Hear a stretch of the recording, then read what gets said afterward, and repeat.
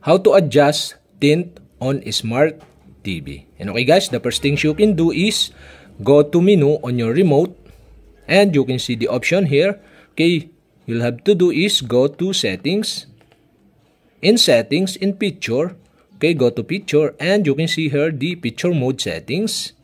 Now you can adjust the display settings for each picture mode. Okay, you'll have to do is go to picture mode settings and you can see the option again, and now you can see here the tint. And the tint is set to 0.